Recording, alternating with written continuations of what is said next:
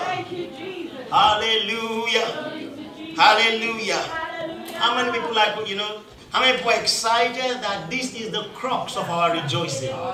That the man that died came out of the grave. That is the message. That is the source of our rejoicing. That's why we give God praise. We rejoice in Christ because he was raised from the dead. Come on, shout hallelujah. Much more, not only the fact that he was raised from the dead, but we as well. We came out as new creations. Come on, shout amen. Come on, shout amen. Say, I'm a new creation. I'm a new creation. I am born of God. I am born of God.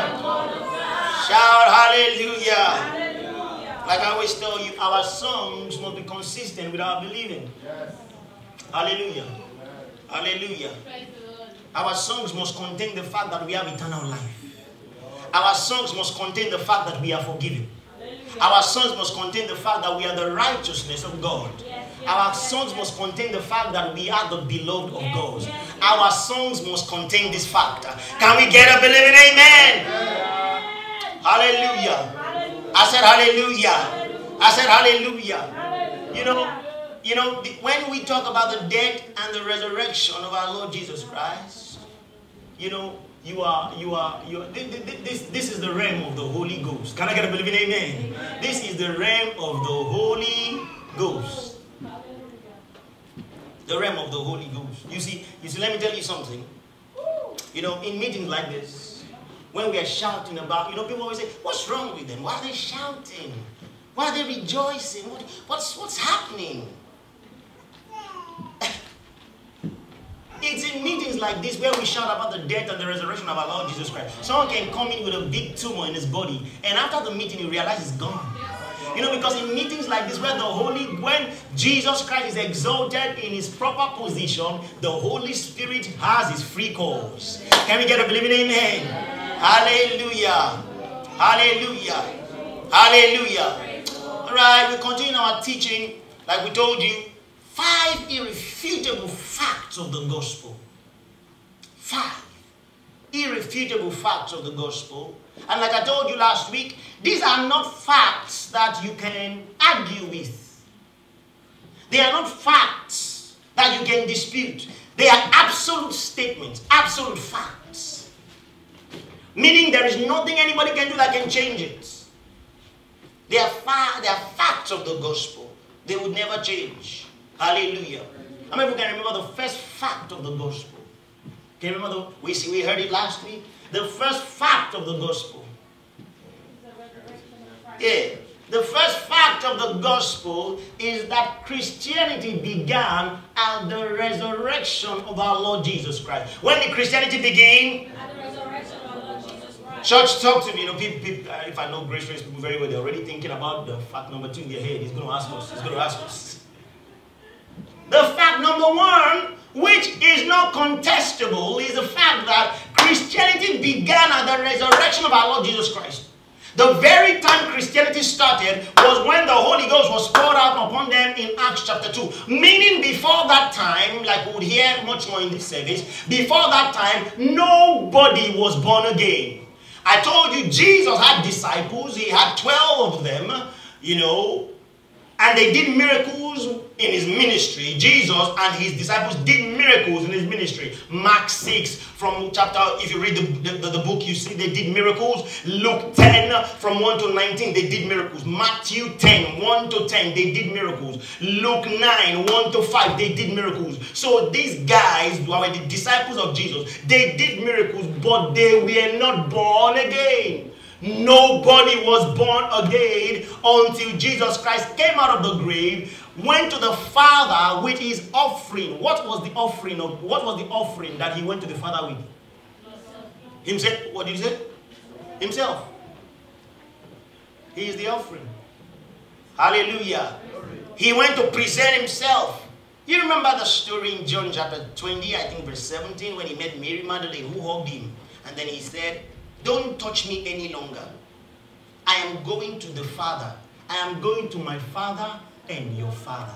You know, before then, Jesus Christ was speaking very monosyllabically in such a way. He would say, my Father is pleased with me. He would say, I am from the Father. But when he came out of the grave, something had changed in his tone, in the way he would speak. He would say, I'm going to my Father and your Father, my God and your God. Can I get a believing amen? And so he went to the Father and he presented himself, and justice was served. Can I get a believing amen? After justice was served, the Holy Ghost, it became legal for the Holy Spirit to come into human beings. And that's where we see in Acts chapter 2, the first set of Christians to ever emerged in that meeting. In Acts chapter 2. Can I get a believing amen? Before then, nobody was born again. Amen. And this means a lot of things, but we don't want to share in those dimensions because we had already shared on it last week. The second irrefutable fact, what's the second irrefutable fact of the gospel? Why are we talking like we're mourning? A man gets saved only when he hears the gospel. And what he hears must be specific. Hallelujah. What he hears must be what? What he hears must be what? I told you last week, because we are raising people to know the truth. If you come and say, for example, you have a meeting, a Christian meeting, for example, and you say, you know what? 15 ways to be a success. 15 ways to be rich. And you start talking about a lot of things. Then on the 15th point, you now say, no Jesus. Then you now say, is there anybody here? You don't know Jesus. Come and know Jesus. If people come out like that, there is a tendency that you are going to have false converts. Because for a person to be saved, he must hear a message. Someone say a message. The message is on the death and the resurrection of our Lord Jesus Christ and the implication of that to the person. When he hears that message, that he responds. When he responds positively, the Holy Spirit comes and dwells legally in his life. Can we get a believing amen? What is the message? We share the message with you. It is not different kinds of messages. You know, with the gospel, it's just one. It's just one. And and that's why you must be careful what you call gospel.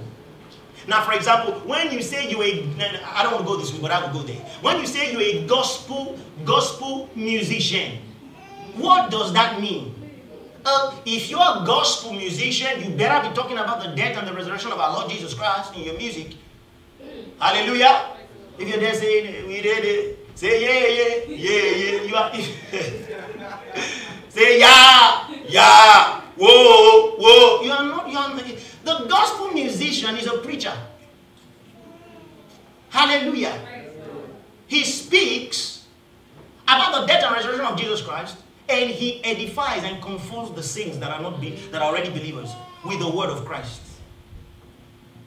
So he will say something about righteousness. He will say something about who we are in Christ. That's a gospel musician. Not someone that comes all the time to just say, I'm rich. Oh, God has given me 14 cars. You're not a gospel musician. You're a secular artist in church. Hallelujah. Says that pastor, you're going below the bed. I'm still in the spirit. Because we must, from now, be clear. What is the gospel? We can't call ourselves a gospel musician or pastor or preacher of the gospel when the message is not this specific. What is the message? That man was in sin. And God sent Jesus Christ into the world. When he came into the world, he lived among the Jews as was spoken by prophecy. And he died on the cross for the Jews. The reason why Jesus Christ died a specific death on the cross was because of a law in the Jewish community that said, when you sin, you must be hung upon a cross. That's why he died the death of a cross. He went to the grave. In hell, he was there 3 days. We know that from scripture because the Bible says his body will not see corruption. You see that in Psalms chapter 16. You start to read from verse 10. His body will not see corruption. Because he also said the Lord will raise him up. And we see that the Lord raised him up. Because he was raised up, sins were forgiven. The sins of all humanity was forgiven. Can I get a believing amen? Let me tell you something. When you meet a good man that doesn't know Jesus and a homosexual that doesn't know Jesus, the message must be the same. Yes, sir. If the message is not the same, you've got a problem. Hallelujah. I said hallelujah. So the message is simple. He became sin. Who knew no sin? The message is simple. God was in Christ, no longer counting the world's sins against them, but imputing the world's sin on the person of Jesus. Can we get a believing amen? Where is all the sins of the world right now? You know, people don't know this. That's why they think God is angry. And we must be loud about it. What I said, we must be what? Loud about it. Yes, sir. God is not angry with a gay man. Yeah? Yes. His sins have been forgiven. This is the message he needs to hear. Now, forget about when he hears that message and he says, I believe. The Holy Spirit comes into his heart and gives him a new spirit. When he now has it, and that is why the body of Christ always never really sees sinners get saved. Because when we come on the pulpit, we preach sin as if sin is the cure to sin. Hallelujah. When he hears the message, he says, yes, I believe that Jesus took my sins. I believe that I'm a new creation. I'm now born of God. He might say it this way, I believe, because he's gay. It's no problem. Let him believe the message. When he believes the message, he gets a new heart, a new spirit. He might still be saying, it's okay. It's still okay. It's still okay. He's gay. It's still okay. Then he starts to hear the message of life. He starts to hear the word of God, the message of God's grace. You know what starts happening to his mind? His mind is now renewed. He starts to behold the love of God over and over again. Over and over again. What happens to this? I believe his desires change. That's the gospel. I have a lot of my friends who, like I always say, I'm not angry with them. But they go, well, we will not agree. No gay, no gay. That's not your message. The message is that tell them God is not angry with them. Tell them that God loves them. Before they came onto the world and started doing what God had paid for their sins. Let them know. Hallelujah.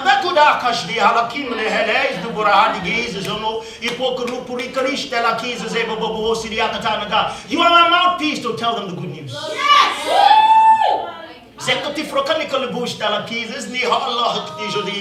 Not only are you my mouthpiece, you demonstrate my power. You demonstrate my glory. You demonstrate my power. You demonstrate my glory. You are the proof that I am good.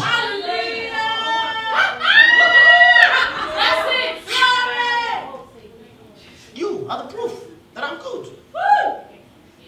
So that's the message. We don't change it for anything. We don't look upon the man that is the sinner. We look upon the message that can change. Hallelujah. So I'm talking to my friends around the world. Don't get into all these kind of things. Oh, we will not agree. No gay, no legal, no bisexual. No. Preach the message. Amen. Preach the message. As they behold him as in a mirror. They cannot help it. They might start like this. They might start like that. As they behold him as in a mirror. Something starts to happen to them. As they behold him as in a mirror. As they behold him as in a mirror.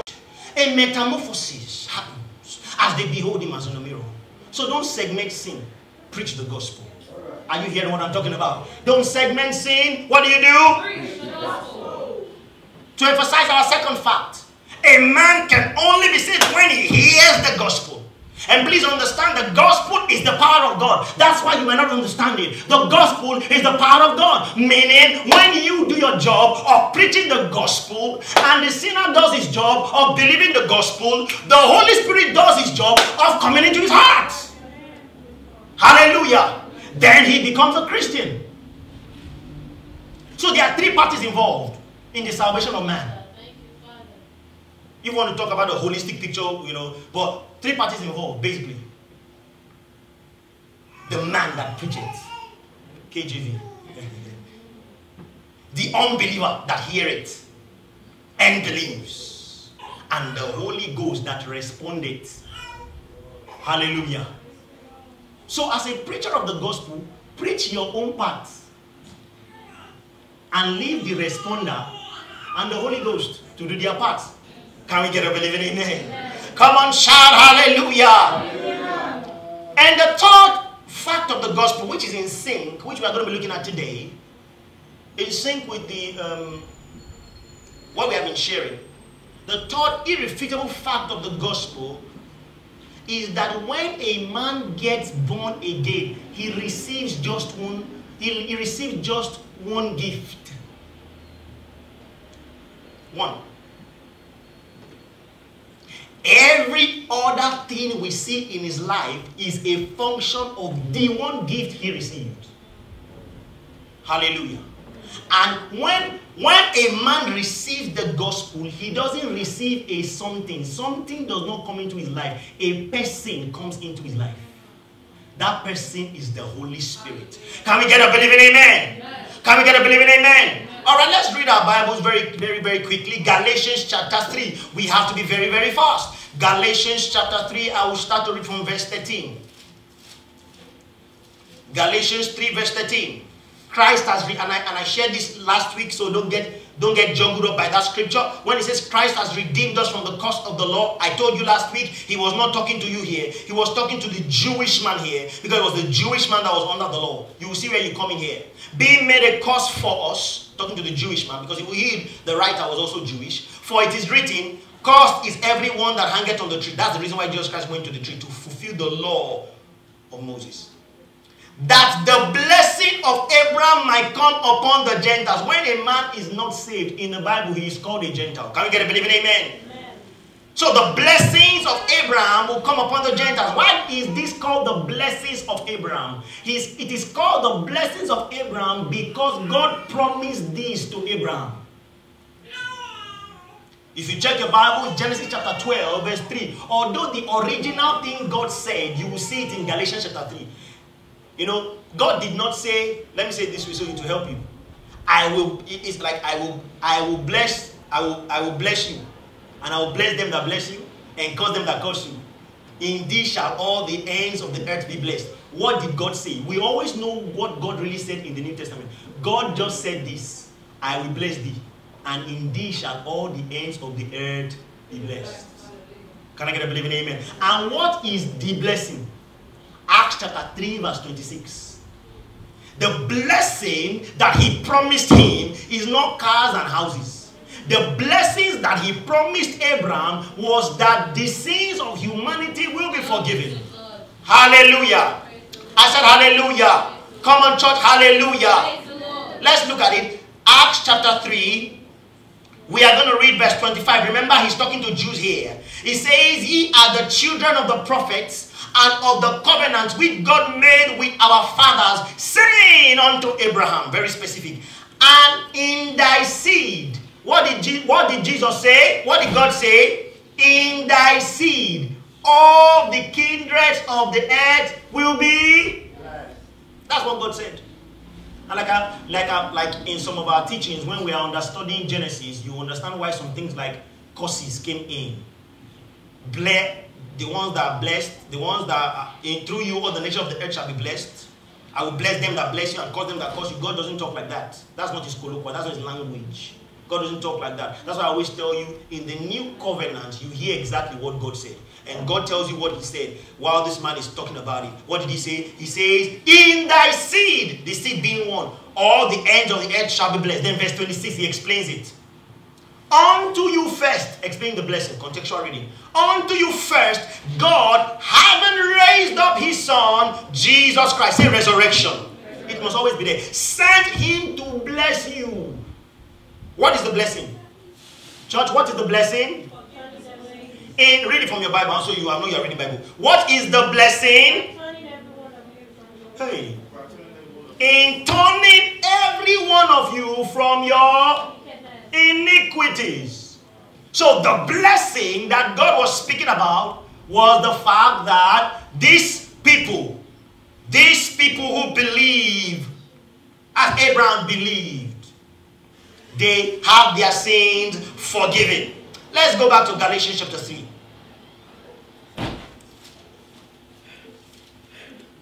Hallelujah. I said hallelujah. Someone declare my sins are forgiven. Come on, declare that my sins are forgiven.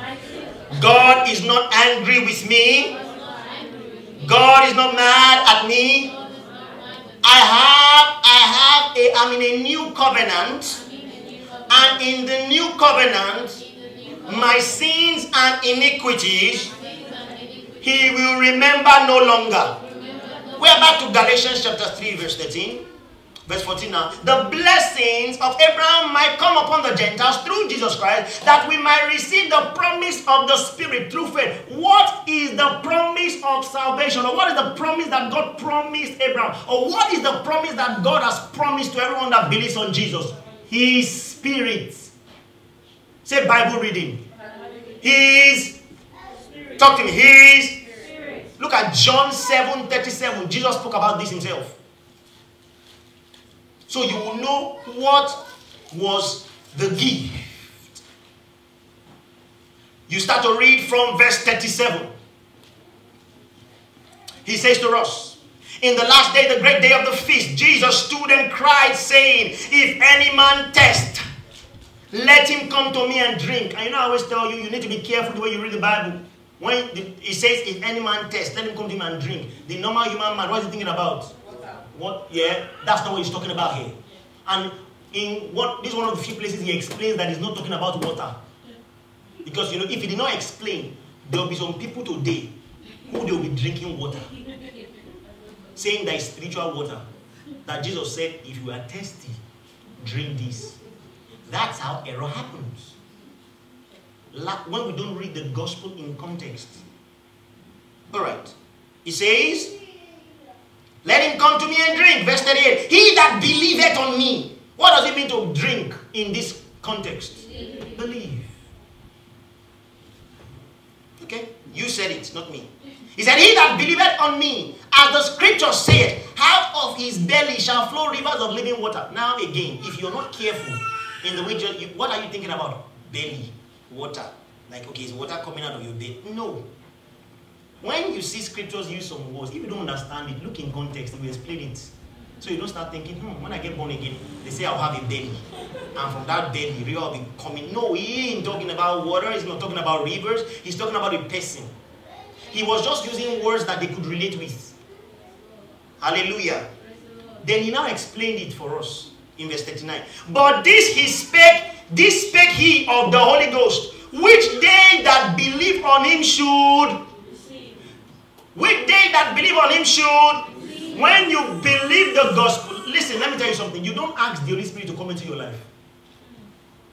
Listen to me very carefully. You don't do what?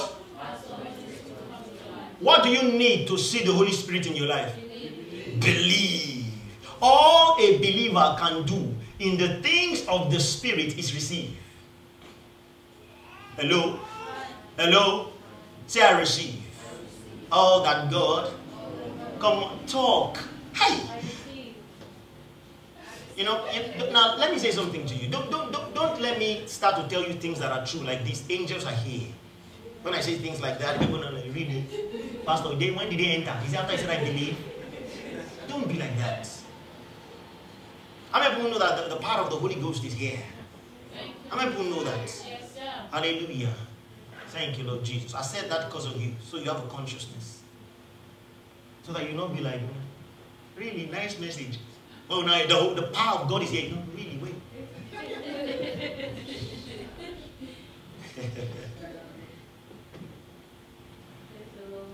Hallelujah. Alright, let's go. But this spake, verse 39, this spake he of the Spirit, which they that believe on him should receive. For the Holy Ghost was not yet given, because Jesus Christ was not yet glorified. Focus on the Bible in this church, please. Jesus Christ was not yet what? Glorified. So when a man gets saved, what does he receive? The Holy Spirit. Let's confirm these scriptures. Look at John chapter 3 verse 5. John chapter 3. Go there quickly. Jesus is speaking to Nicodemus. Say, I'm born of the Spirit. Hey, I'm born of the Spirit. Alright. John chapter 3 verse 5. Jesus answered, verily, verily, I say unto you, except a man is born of water and of the Spirit. Let me stop again. When he says born of water, what will normal people be thinking about? Water. But in that rendering, actually, if you see the word there, born of water and of the Spirit, that word and there is the word kai. In the Greek, it means which is. Which is. So let's go back and read it again. Verily, verily, I say unto you, except a man is born of water, put it here, talk to me, which is the Spirit, he cannot enter the kingdom of God. So the Spirit is what a man is born of when he received the gospel. Did we get that? Look at verse 6. That which is born of flesh. So he's not telling you the two dimensions of life. There is the human life. Say the human life. That which is born of flesh is flesh. Follow me now. That's why when a woman goes to the labor room or the delivery room, she's pregnant. When she gives birth, are we all praying that, Lord, don't let her give birth to hippopotamus? Do we pray all those kind of prayers? What our hopes, are they set on, oh God, this man is not just going to give birth to cow now. How will we tell the auntie? Do we think like that? We don't think like that. Because you know that law. Either by experience or someone told you, or you have been there. In some countries, people give birth at the bus stop. You've seen me. That which is born of the flesh is flesh. He now tells you a higher law. What is the higher law? That which is born of the Spirit is. Come on, say, I'm Spirit. I'm Spirit. Hallelujah. I said hallelujah. When I got born again, come on, when I got born again, I received the very nature of God. I received the very life of God. I received the very life of God. Shout hallelujah. Oh, we are going to be talking about somebody called the Holy Ghost. Oh, dear Lord. Galatians chapter 3, verse 2. The Spirit, hey, the Spirit. The Spirit, I'm born of the Spirit. The Spirit, verse 2. Galatians 3, verse 2. The Spirit, I'm born of the Spirit. Look at it, verse 2. This only will I learn of you. Receive ye the Spirit by the works of the law, by the hearing of faith. What is he talking about there? When he says receive ye the Spirit, he's talking about receive when you got saved. Because receiving the Spirit is being born again. When a man hears the gospel, it's the Holy Spirit that comes to live in his heart. Can I get a believing amen? Amen. Alright, let's continue. And that's why the ministry of the Holy Spirit has been promised for years to come. And that's why even John the Baptist, the greatest prophet of the Old Testament, what did he say? He said it in John chapter 1 verse 31. He said that God told him that the one whom the Spirit of God will dwell on and abide, that one is the Son of God. Interestingly, he didn't even know that it was his cousin. Imagine the drama. You know, everybody thought that John the Baptist was the spiritual one. He used to do very, very funny things. He would go to the wilderness. He would be eating locusts. He would be wearing funny kind of belts. He would be abusing everybody. Brother Viper! Oh, John the Baptist was the spiritual one. He looked in the eyes of everyone. He would baptize the tax collector and all that. But he would keep telling them, I'm not the great one. Even he didn't know the great one. He didn't know. But there's somebody. You know, he might have insulted Jesus before. I'm just assuming. I'm going for ministry. What's wrong with you? Jesus just shake his head. Father, forgive him. He doesn't know what he's doing. There's somebody coming. He says, this person that's coming, his lace of his shoes, I cannot tie. You would know from the way he was talking, I didn't know it was his cousin. It was his cousin. this person as well, but he's coming, he's coming, he's coming. This guy, when he comes, the Holy Ghost will come upon him and stay. For every other person, when the Holy Ghost comes, he can't stay. You just leave it. No sin. But on this guy, he would stay. He said, that is the Son of God. So in his ministry, he would look, let's crack some jokes and go back. He would take somebody who look at, it can't be you. Put him in water to get out and be going, you this time. He would look at other people. He would put him in. I knew his car can even be you, that you don't pay your taxes. Go! He's about to put another person in the water. He sees somebody coming. Jesus Joseph. What's going on here? That's my cousin over there. But there's something that's bothering me now. The Holy Ghost has come on that guy. And the Holy Ghost is not going. Oh, he's the Son of God. Then his own cousin, he looks at his cousin, the same person he might have abused before. He says, hey, behold the Lamb of God. Because God had already told him, if you see anybody that who takes away the sin of the world, he looks at his cousin that he sees all the time, his cousin. He sees him all the time. They are cousins, they are not distant relatives. His cousin. His mom, Mary went to Elizabeth's house. His cousin, so it's not maybe they see once a year. His cousin. He looks at the cousin, the same person might have despised. He said, behold the Lamb of God that takes away the sin of the world. Let me tell you something about your life. There is something about you. I said there's something about you. You carry the Spirit of God. Oh, someone didn't get that. You carry the Spirit of God. You carry the Spirit of God. You carry the Spirit of God. That's what makes you special. The believer does not pride in his earthly abilities, in his intellectual abilities. The Christian prides in the fact that he is a carrier. He is the dwelling place of God. Hallelujah. Come on, shout hallelujah. Come on, shout hallelujah. That's it. The Holy Spirit comes and dwells. He dwells in the life of one that receives the gospel. And we see the Jesus Christ. He came. He dwelled in him. And let me tell you something about the spirit realm. When we talk about the spirit realm, in the spirit realm, things are addressed or they are called based on their function. Things are called based on their function. Things are called based on their... If you look at Luke 4 verse 36, for example. Luke 4 verse 36. You will see that Jesus Christ, he was in the synagogue. That's the story before. He was in the synagogue and then he was met with someone that had an unclean spirit. Say unclean spirit. What am I trying to show you? Spirits are called based on what they do. Now this would help you. This would help you. Even in ministering to people, this would help you. In fact, in Mark chapter 9 verse 25, the Bible says Jesus Christ cast out a deaf and dumb spirit. So spirits are what? Spirits are called based on what they do. Let me give you a hint. If you see someone who's got an infirmity, he says, for example, he's blind in one eye. How would you minister to that person? Okay, there's a spirit involved. What is the spirit? In the spirit realm, things are called based on what they do. That's why when you see them talk about the Holy Ghost, he has different names. The Spirit of Truth. Have you heard that before? About the Holy Ghost? Yeah. Holy Spirit. Hallelujah. I said hallelujah.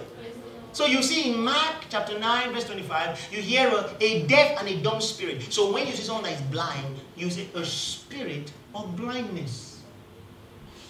That's why Jesus Christ will call the spirit by its name. We know the name of a spirit by its function. Hallelujah. And now we're talking about the spirit that we have received. What is that spirit? Romans chapter 1 verse 4. I want you to read that for us. The Holy Spirit. Holy Spirit. Can a man have the Holy Spirit and not be holy? Hiya. All right. Can a man have a deaf and dumb spirit and not be deaf? Someone is getting it now. Somebody's getting it now. Can somebody have the spirit of truth and not know the truth? He's got the ability. All right. Look, okay, someone doesn't want to read Romans 1 verse 4. I'm going to read it myself. Romans chapter 1 verse 4. And he was declared to be the Son of God with power, according to the Spirit of holiness, by the resurrection of our Lord Jesus Christ. What does that scripture call him? The Spirit of holiness. So tell me, based on the definition of spirits, you know, I've introduced you into pneumatology, understanding of spirits, the spirit life. If we say something is the Holy Spirit, what does this spirit do? Tell me. Tell me. Tell me. All right, people are, you know, I think because of the way I respond to people, people are afraid to respond. Just say something. Say, no, it's not that one. All right, let's continue. We'll get there. Luke 7 verse 21. You see, the Bible talks about Jesus Christ ministering someone with an evil spirit. What does that spirit in him? What would that spirit be doing? Evil. That's why you see the man of Gadara. The madman of Gadara. That's to show you that madness is an evil thing. Hallelujah. Amen. Amen. Hallelujah. You know, all right, let's see the Holy Ghost. Let's see how Jesus spoke about the Holy Ghost. Luke chapter 4 verse 18. Because we're talking about the irrefutable fact that when a man gets born again, he received the Spirit of God. Let's see what Jesus says about the Spirit of God. Luke 4 verse 18. Anyone there should read that for us. The Spirit of the Lord is upon me. Because he has anointed me to proclaim good news. He has anointed me to proclaim what? Good news to the poor. So you know, one of the things that this Spirit of God will do is that principally, he helps you in preaching the gospel. Can I get a believing amen? All right. Can I get a believing amen? Quickly, let's go to Acts chapter 1 verse 8. I just want to verify that point for you. Someone say, I've got the Holy Ghost. Acts chapter 1 verse 8. Quickly. For you will receive power. You will receive Power. So normally, if we wanted to, from what we are learning, can we call the Holy Spirit the Spirit of power? Yes. So now look at this. Hey, can someone receive the Spirit of power and not be powerful? No. Talk to me now. No. Talk to me now. Is it not absurd to be plagued or possessed with the spirit of deafness and to be asking to be deaf? Someone might get me next week. Some people get me after the service has ended. Some other people get me just now. Can you have the spirit of deafness fully operational, all apps functioning in you, and you are asking to be deaf? No. No. You get where I'm going? All right. Okay, I want you to read again Acts chapter 1 verse 8 for me. But you will receive power. You will receive power when The Holy Spirit has come upon the Holy Spirit has come upon you. Someone say, I've got power. Church, talk if you believe this. Say, I've got power. I've got the Spirit of God. I have power. That power is at work in me. Church, talk to me. That power is at work in me. I believe the gospel. That power is at work in me. I'll show you how to use this power. I'll show you if we have the time. You shall receive power when the Holy Spirit has come upon you. What else will happen to you? You will be my witnesses in Jerusalem. You will be my witnesses. In what? Jerusalem. And in Judea. In all parts and ends of the world. Shout hallelujah. So one of the first things we see that Jesus is talking about this power that you receive is that he helps you to witness to people. Can we get a believing amen? The Holy Spirit helps you to tell people the gospel. Can we get a believing amen? We'll talk about power later if we have the time. I want to share with you one scripture because I want to break all the myths about the, there is something that we call the myths of the spirit life so that you will not be deceived. When you understand this spirit life, people cannot deceive you. You would know if a message is from God, if it's not from God. You will know where the Holy Spirit is moving, let me put it that way, if you understand this message I'm teaching. You know, a lot of people can get deceived by drama. When I mean drama, like, and all those kind of things. Well, we have to break it down to let you know exactly who the person of the Spirit is. Hallelujah. All right, let's share this one because it's very, very important. Luke chapter 12, verse 10. Some people have always wondered, what did Jesus mean here? Is it that the Holy Spirit is wicked? Is it that the Holy Spirit does not forgive people? You know, people, a lady, I stood, you know why do we break up all these things that look like simple scriptures to you? Let me tell you why. I stood in front of a lady to minister to her because I wanted her to speak in tongues. And then I laid hands on her. She would shake and all those things, but she wouldn't speak in tongues. That was strange. So I stood her up. I said, what's the problem? She said, there's something wrong.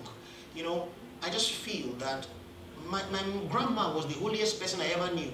She was an Anglican. But she never spoke in tongues. She was my role model. If she never spoke in tongues, and I knew she prayed for many years to have the Holy Ghost, but she never had. I don't think I'm good enough for this Holy Ghost. You know, she now said something like, I'm thinking that because I'm not good enough, if I do something now, the Holy Spirit can get angry. I don't want him to kill me. That's the reason why I don't want to receive the Holy Ghost. Then we sat her down and taught her much more. And then she received the Holy Ghost. That's why we break down all these simple things. Look at Luke chapter 12. Because if you don't know which is... Okay. Luke chapter 12 verse 10. Are we all there? Are we all there, church? Alright. In Luke chapter 10 it says, and whosoever shall speak against the Son of Man, it shall be forgiven him. Are we there? But unto him that blasphemeth against the Holy Spirit, it shall not be forgiven. So you look at that scripture and say, Jesus is okay. God is a God of law. This Holy Spirit, he has forgiveness issues. No. What is he talking about there? You know why the Holy Spirit, why he makes this statement when you understand the gospel. You will start to see now. The ministry of the Holy Spirit is to point people to Jesus in his death and resurrection. Anyone that does not believe that message cannot be born again, cannot be saved, and then experiences eternal judgment. That is the only sin for which you cannot be forgiven. The ministry of the Holy Spirit is to point to Jesus in his death and especially his resurrection. Are you getting it now? That's his ministry, as you soon see. That's the ministry of the Holy Spirit principally is to point you to the person of Jesus, not to himself. And so when you do not believe on him or believe on his message, there is no forgiveness. Can we get a believe in amen? Because when we talk about the Holy Spirit, I picked up that scripture so that we would understand that when it comes to the Holy Spirit, it's not as if the Holy Spirit is someone that is looking at you and ensuring that if you sin, he wants to deal with you. No, that's not it. Which we'll see much more in the ministry of the Holy Spirit. Alright, now there's another thing I want you to get about the Spirit. Remember, this is almost like what we call pneumatology. If it was Bible school, it's pneumatology. We are talking about spirit life. So, another thing you must understand is this. The Spirit and the Word agree.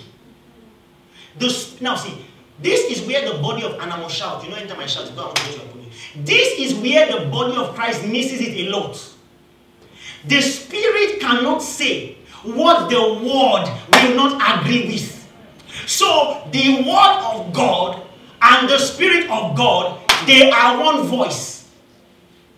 That's why, if you don't know this, that's why somebody can have the temerity to say things like, he had a vision of the Spirit of God, where with the Spirit of God say he saw believers in heaven. That, I don't want to know the person that saw the vision. It's not personality. That cannot be true. The reason it cannot be true is because the Word of God says a believer cannot be in hell because he is one with the Spirit. Hallelujah. If you don't know this, you know people come and the Spirit of God is telling me there are some people here. 15 pounds in your leg pocket. You say, oh, that's the Father talking to me. 34 pounds in the right pocket. God is saying, add it and come and drop it. Is that the way God talks about offering in the word? He says, if any man will give, let him give, not of necessity, not grudgingly. That's the Spirit's voice. For God loves a cheerful giver. So when you see something like that, you can say, brother. Hallelujah. That's why you must understand the point. The Spirit and the Word agree. No, there is no one where there is nothing deeper than the Word. There is no realm the Spirit will take you that is deeper than the Word. No. That is a wrong type of deepness. That's not the deepness of the Spirit. Listen, I'm saying it again. No depth in the Spirit is outside the Word. That is why people get deceived when they are looking for something outside the Word. You know, people like all these kind of things outside the Word. You know, in which someone just wakes up and he looks at the sky and he just sees in the sky, John, I love you. He will not say yes. Ah! God loves me. No. The word tells you that you are the beloved of God. Be okay with that. That is how people get into error. One of the ministries that has misled a lot of people is the prophetic ministry. Why am I doing this to you? Number one, I don't want you to do it. Live like that. I know. I'm shouting it. The Spirit, if you want to understand the Spirit, if you want to understand this Spirit life, it's not mysterious.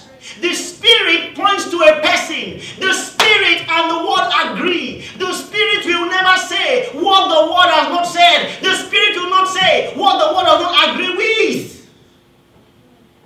If you want to know the Spirit life, if you want to know the voice of God clearly, easily, read the word that He wrote. That is His lingual.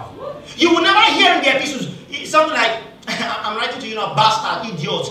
That's how you enter hell. The Spirit does not have that lingual. He doesn't have the lingual of condemnation. Are you hearing what I'm talking about?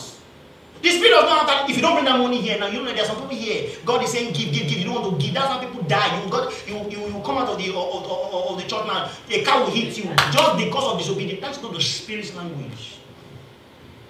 Hallelujah. Thank you, Father. Hallelujah. And you see, like I've said, a lot of people have misunderstood the person of the Spirit. That's why we are having this kind of teaching. They've misunderstood the person of who is the Spirit of God. Who is He? How does He talk? What does He say? Can He say these kind of things? You know, some people even say things like, you know what, Saul was the one that God chose. And you know, Saul, because of one thing that Saul did, God got angry with Saul and cut off Saul from the lineage. And then David was the afterthought to be the king of Israel. That's not true. That's not true. They saw it that way, but that's not the reality. What is the reality? The reality says that the scepter will not depart from Judah.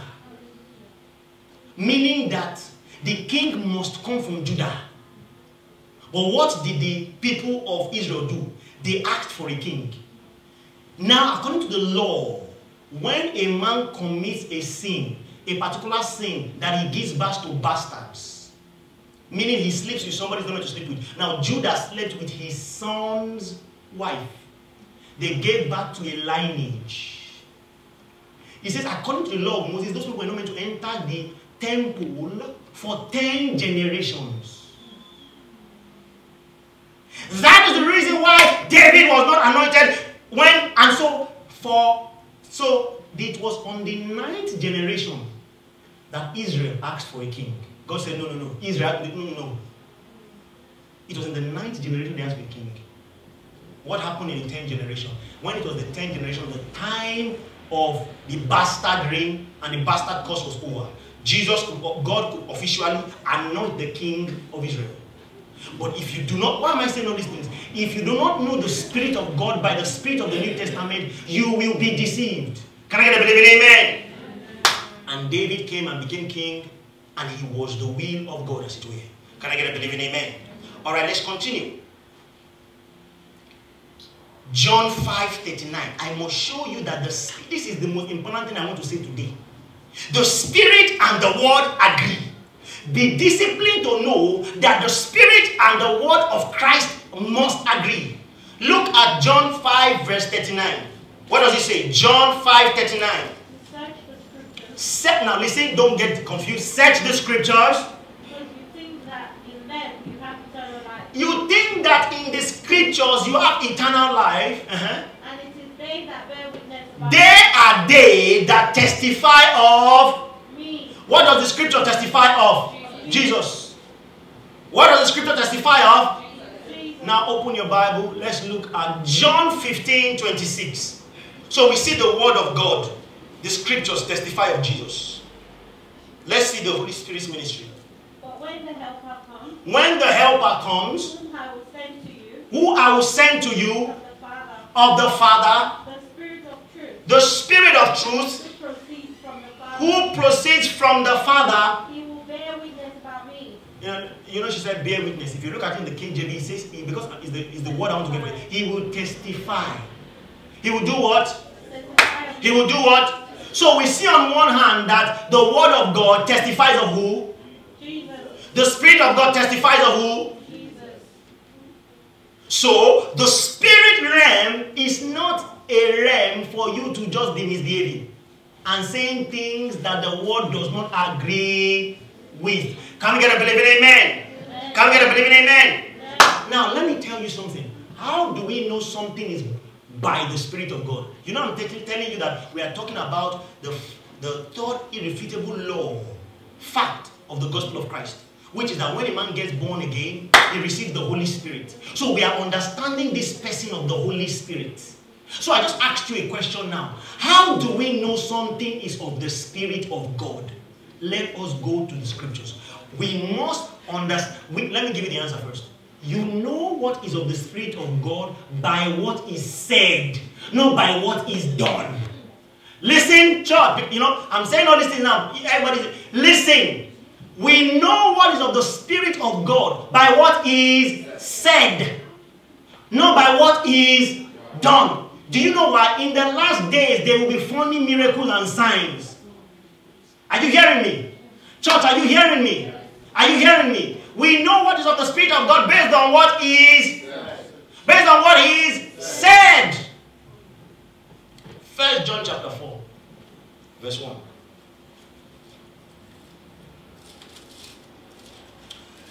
Hallelujah. Praise the Lord. I said hallelujah. Praise the Lord. I said hallelujah. Praise the Lord. Are we in verse 1 now? Yes. All right. Beloved, it's talking to you. It's talking to you. It says, beloved, believe not every spirit. Yes. Are you listening? But try the spirits. He tells you how to try spirits. What did he tells you how to do what? Try spirit. He tells you how to do what? Try spirit. How to try spirits. So a new creation ought to know how to try spirits. So the spirit realm is not something that you are not aware or acquainted with. Are we together? Yes. Beloved, don't you like it? Don't you say the way the Bible talks to you? Don't say idiots. It says beloved. Someone say I'm beloved. God loves me. God loves me. God loves me. God loves me. Come on, God loves me. I'm the beloved of God. God loves me. God loves me. Glory to God. That calls the back of Jesus. Beloved, believe not every spirit, but try the spirits, whether they are of God. Now listen. Because there are many false prophets that have gone into the world. Hereby know ye the Spirit of God.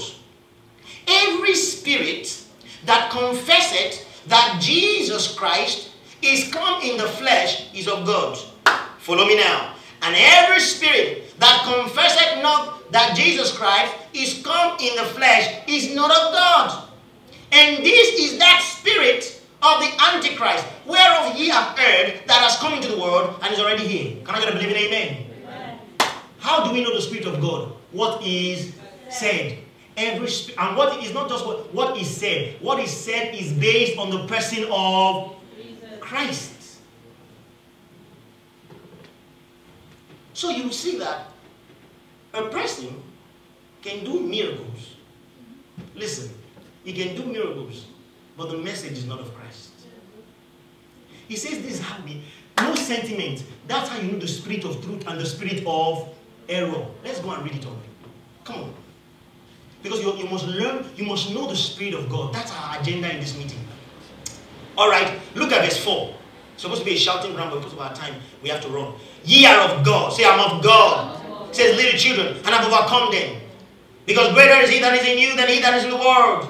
They are of the world, therefore speak they of the world, and the world heareth them. We are of God. That word of God there means we are born of God. We originated from him. He that knoweth God heareth us. He that knoweth not God heareth us not. Hereby know we the spirit of truth and the spirit of error. The spirit of error does not point to the person of Christ, his death and his resurrection. Are you hearing me? When you want to know where the Spirit of God is manifesting in his glory, it is in what is said. It is in what is. It is in what is. So don't always be after what is done. You're growing now. You are after what is said. The Spirit of Christ is known in the midst of people based on what is said. Now, for example, if we're in a meeting praying and someone says, I want to prophesy, listen, because we're training you. And the person says, oh, there is somebody here. God is saying to me, he's angry with you. He's very, thank you, Lord. He's very angry with you. Because he has been talking to you that you should stop doing what you are doing. You will not hear. He's angry. And because of this thing that you are doing, it's time to take, be careful, you can die tomorrow. And if you die tomorrow, we all know where you are going. Now, does that sound religious? Yes, sir. It sounds religious. Yes. Is that the Spirit of God? No. That's what I'm trying to get across to you. The Spirit of God points you to Christ, his finished work. In the midst of sin, the Spirit of God will tell you who you are. Hello? Hello? In the midst of sin, the Spirit of God tells you what Christ has done. In the midst of sin, the Spirit of God must remind you of who you are. Hallelujah. Hallelujah. We got to run. Hallelujah. So we scrutinize what we call the spirit realm by what people are saying. Are you hearing? Is someone hearing? Yes. Okay. Let's look at what Jesus said about the Spirit of God. This is what we call pneumatology. You can give it to anybody. This is a pneumatology class. John chapter 14. Just because of time, we'll have loved to demonstrate the Spirit of God. Because the Spirit of God is the Spirit of light. It's the Spirit of power. And it can be demonstrated. You know? It's the Spirit of, it's the Spirit of power. He can be communicated. Alright. Okay.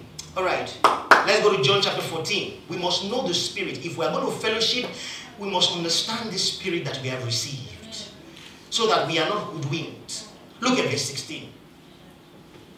And I will pray the Father, and he shall give you another comforter, that he may abide with you for pneumatology. The Spirit of God. Everybody concentrate, concentrate, concentrate. The Spirit of God abides with the Christian for how long? For how long? For how long? Can the Spirit of God leave a person? Now let me tell you something, so that you understand it. I think it's in 1 Corinthians 12 verse 13. It says, when a man is born again, he is joined to the Lord. You know, he's joined. It's the Greek word kalo. It's more than glue. It's actually where we get the Old Testament word cleave. Hallelujah. When a man is born again, he is one with the Father. If that man goes to hell, God has to go with him. Are you getting what I'm talking about? That's why it's not possible for a Christian to go to hell. He is one with the Father. They are now inseparable. You know, when Jesus Christ was saying that, you know, Jesus was talking about God, and he said, I hate divorce. Then he said, let it be known that a man will leave his father and his mother, and he will cleave to a woman, and they shall become one flesh. He now says this, he is speaking about the mystery of Christ and the church. When a man becomes born again, he is inseparable from God. He is one with him in the Spirit. One, not two. So this is not the Spirit of God and this is you. No, you are one. You are one with the Father. Hallelujah. I said hallelujah. So please understand it. What are we trying to show you here? When the Spirit of God, when a man receives the Spirit of God, that spirit can never go. Forget what religion tells you. That spirit cannot go. That spirit cannot leave. Can I get a believing amen? You don't receive, you did not receive the Spirit of God based on deeds. So you cannot lose the Spirit of God based on deeds. That's the thing about the Spirit. That's the thing about the Spirit of God that people don't understand. Can I get a believing amen? Some say I've received the Spirit of God. Look at that scripture, verse 16. That would abide with you forever. Look at verse 17. Even the Spirit of truth. Look at that. He tells us another name for this Spirit. And I told you in the spirit realm, you are described by what you do.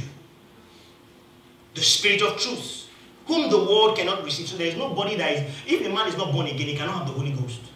Are you getting it? Whom the world cannot receive. Look at that mystery. Because it seeth him not, neither knoweth him not. But you know him, for he dwelleth with you, and shall be in you. Who was dwelling with them as at that time? Jesus. But what did he say? The Spirit was dwelling with them, and later shall be in them. What is he trying to say? The Spirit of God and the person of Jesus and the person of God, they are one. That's why it's not even possible for the Spirit of God to say something that the Word of God is not in agreement with.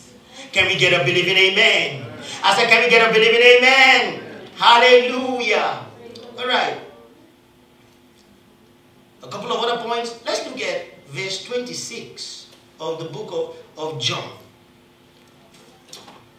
The Holy Ghost. John 14, verse 26. I want to run now, but I need you to get it. You need to see this. Wow. But the Comforter, which is the Holy Ghost. Remember I told you, in the spirit realm, it's by what you do that you are called. The Comforter. Say, Jesus, the Spirit of God, my Comforter, my standby, my intercessor, my strengthener, my helper. Shout hallelujah. He said the Comforter, which is the Holy Ghost, whom the Father will send in my name. He will teach you all things. Now let's put it in context. When he says he will teach you all things, he's not saying that in context. He's not saying that he will teach you biography. Oh, no. He will teach you biology or chemistry.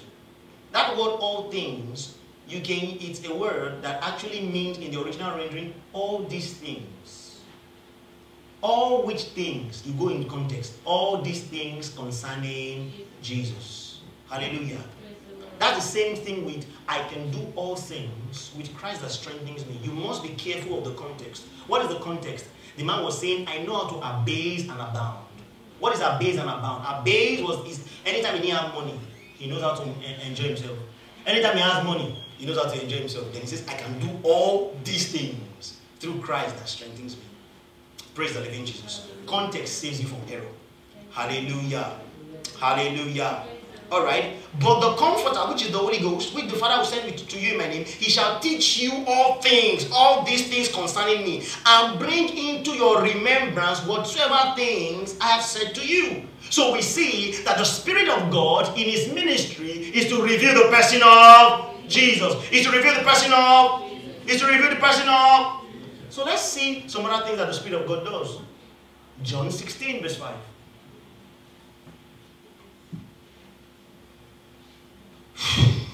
But now I go my way to him that sent me. And none of you ask me whether I go it. But because I have said I'm going to him, your heart is filled of sorrow. Look at verse 7. Nevertheless, I tell you this, except I go to it is expedient for you that I go away. If I do not go away, the Comforter will not come. But if I depart, I will send him to you. Look at his ministry. He says, and when he is come, he will reprove the word of sin. Say, reprove the word of sin. Reprove is the word we are used to in this church. The Greek word eleko. Proof that gives conviction. Hallelujah. He will help you. He will let the believer know that he is a sinner.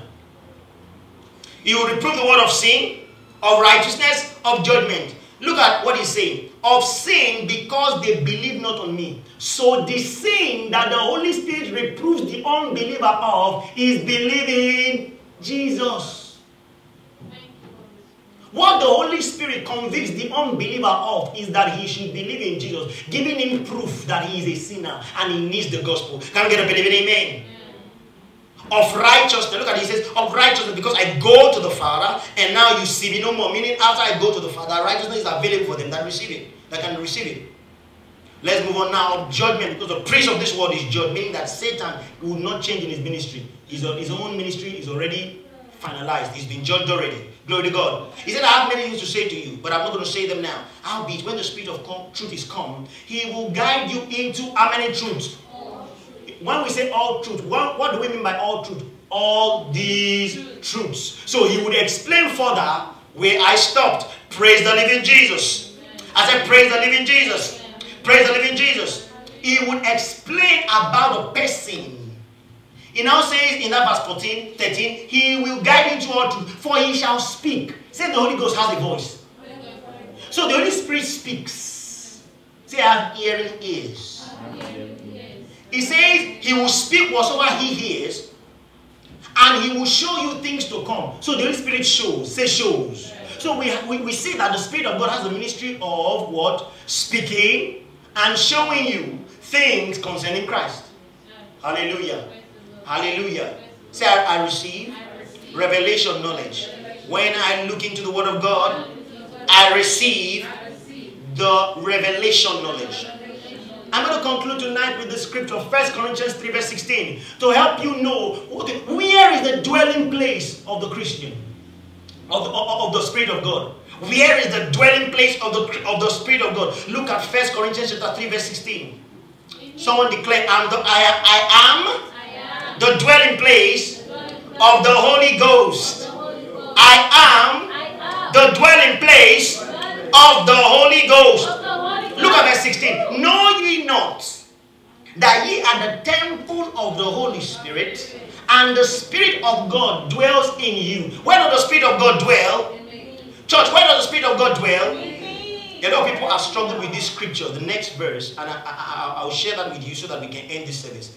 It says, if any man defile the temple of God, him shall God destroy. For the temple of God is holy. Which temple ye are? If you do not read this well, follow me now, we're about to close. If you don't read this well, you think God kills people. But now, let me show you something. Verse 17. Are we all here? Are we all awake? Are you looking at me? He said, if any man defile. Now that word defile is the Greek word pt2, which means to pollute, to defile. You know, that's so. If any man defile, pollute the temple of God. How does a man pollute the temple of God? Through false messages. You are defiled when you open up yourself to wrong messages. If you're not listening to grace, the gospel of God's grace, you are defiling yourself. The person preaching to you is defiling you. Alright. If any man defile the temple of God, him shall, that word shall is the Greek word defile. Him shall, that word is defiled. Him shall God destroy, which is the same word pt2. So let's read it the way it was really translated. If any man defile the temple of God, him defile, God defile. It doesn't make sense, right? The nearest person that gets the translation is the Amplified. I just want to show you something. Then we close. Because it's good. Let's read it together in context. I'm going to read, okay. Alright. It says, do you not know and understand that you, the church, are the temple of the Holy Ghost, and the Spirit of God dwells permanently in you, collectively and individually? If anyone destroys the temple of God, corrupting it with false doctrine, God will destroy the destroyer. For the temple of God is holy, and that is who you are. What did he say God will do? God will destroy. Now, who is the destroyer? No. The message is the destroyer, not the person. The message is the destroyer, not the person. And God shows you in the scripture before how he will destroy the destroyer. Let's go. 1 Corinthians chapter 3. Verse 15. If any man's work, the work is the destroyer. If any man's work shall be burned, he shall suffer loss. He himself shall be saved, yet so by fire. What did he say will happen to the work? The work will suffer loss. He said it will go through what? Fire. And it will be what? Burnt. That's how Jesus destroys the destroyer. So when God says he will, the one who defiles, he will defile. He's saying the message that destroys, he will take away. Are you not glad that in this season and this our time, God is raising new people? Not new people, but men with the word of God who are actually restoring the truth of God in our generation. Are you excited about that this evening? Are you glad that you're the temple of the Holy Spirit and the Spirit of God dwells in you? Please rise upon your feet and give God all the praise this evening. Come on, give God all the praise this evening. Come on, give God all the praise this evening. Come on, bless the name of the Lord this evening, because you are the temple of the Holy Ghost. The Spirit of God dwells in you. You can declare in your life, no more defiling. No more defiling for me. No more defiling. I'll keep hearing the message of the gospel. I'll keep hearing the message of the good news of Christ. No more defiling. No more defiling. I'm the temple of the Holy Ghost. The Spirit of God dwells in me. The Spirit of God dwells in me. I carry the very nature. I carry the very life. Thank you, Lord. I carry the very ability of God. In the name of Jesus. I'm going to give you 1 minute. You're going to do something now. Like I shared with you in the discipleship class. The Spirit of God that dwells in you is the very nature and life of God. The very life that God has, that makes God God, that makes God light, that makes God power, that makes God truth. That very power that raised up Christ from the dead, he now tabernacles inside who? Me. Church, inside who? Me. You're about to do something now. Inside who? Me. How many people like to live a healthy life? Church, talk to me. Yes. If you don't like it, no problem. We'll close. How many people want to live a healthy life? How many people do not want to be sick all the time and weak in their bodies? How many of you that are like that are Christians here? You're Christians, yeah. All right. Now, listen. The Spirit of God that dwells in you. Where does it dwell? In you. Where does it dwell? In you.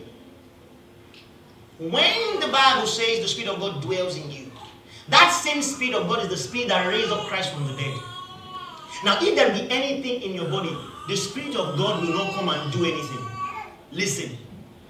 The Spirit of God will not do anything about it till you do something about it.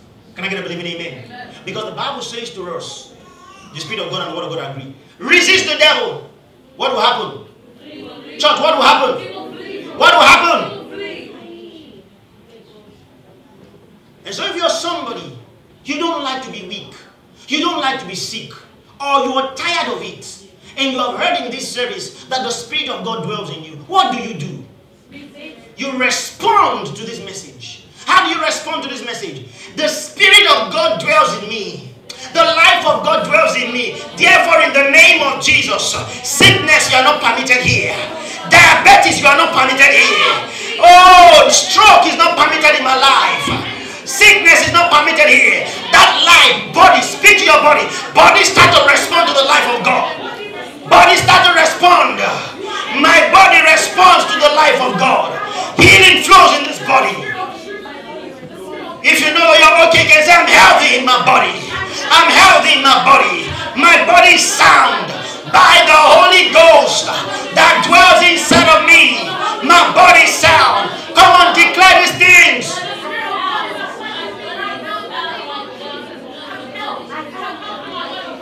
Come on, exercise your authority.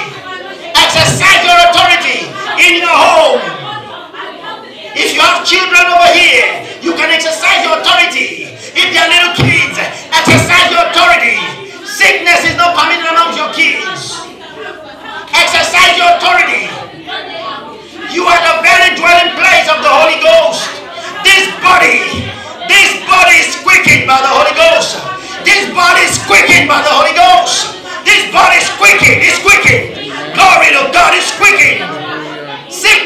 permitted here.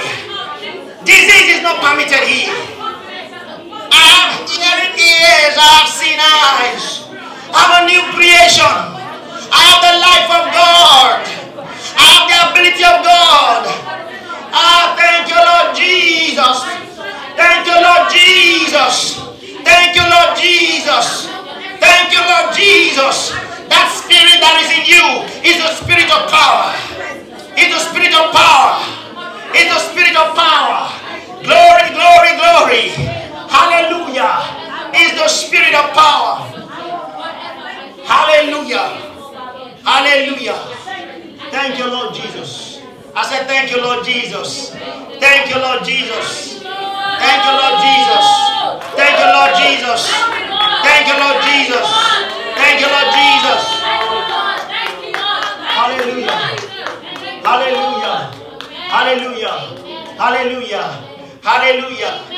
The Spirit of God is the Spirit of power. The Spirit of power. Dear Lord, the Spirit of power. Come on, bring the Holy Ghost. The Spirit of power.